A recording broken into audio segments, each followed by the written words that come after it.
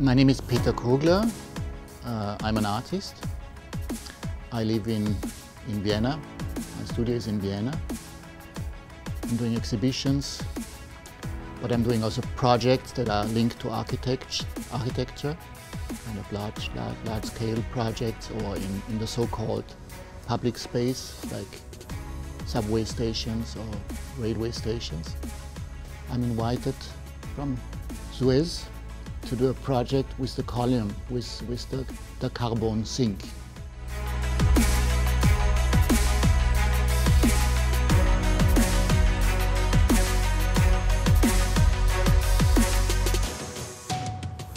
Well, I started pretty early to work with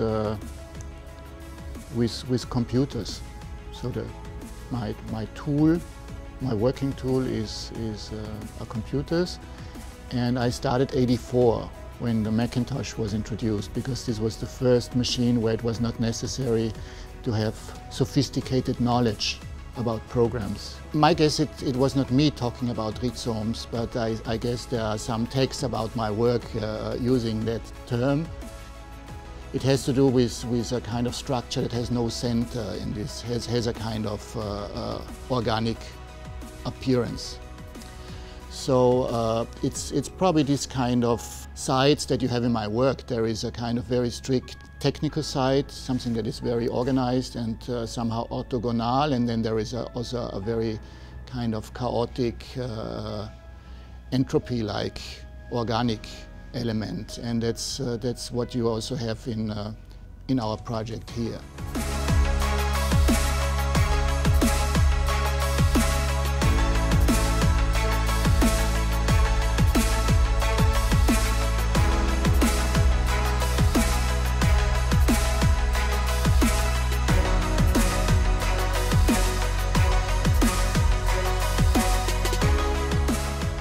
Well, to me it seemed an interesting project because it's an interesting technology. It's one of our major questions. Issue of climate change and changes in ecological systems.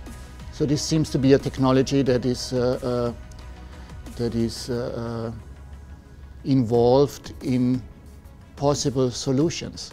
In our case, the blue and the green it's the CI of the company, and of course it's somehow mirroring exactly these two aspects. This aspect of technology on one hand that is probably associated with the blue, and then you have this kind of green organism in the column, which is the algae.